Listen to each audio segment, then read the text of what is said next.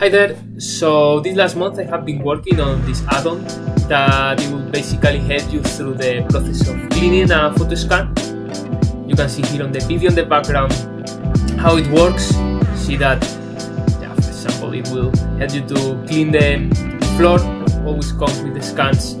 It will also help you through the decimating. You see here that sometimes you see like 90%, and it will help you also to delete these little mesh islands, random vertices that are around there always.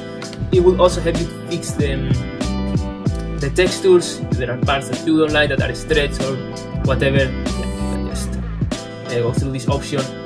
And also it will make easier the process of creating an instance and randomize it if you wanna reutilize the photo scan in your file multiple times and don't get overwhelmed by how much memory you are using. Here you see like another examples of how this works. So I was just thinking that when I go on a trip or when I come with a lot of photo scans that I need to clean, because if not it's like too much for the computer, I always have to go through all these steps mechanically.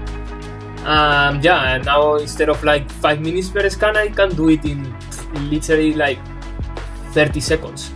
You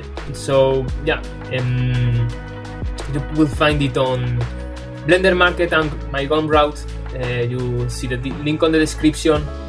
Also, as a special launch offer, I will give for free some of my photo scans from my trip to Crete. You'll find there like walls and stairs from Minoan castles, also like olive trees, also like this very cool tree from Matala, kind of like carved by the hippies there in the 60s.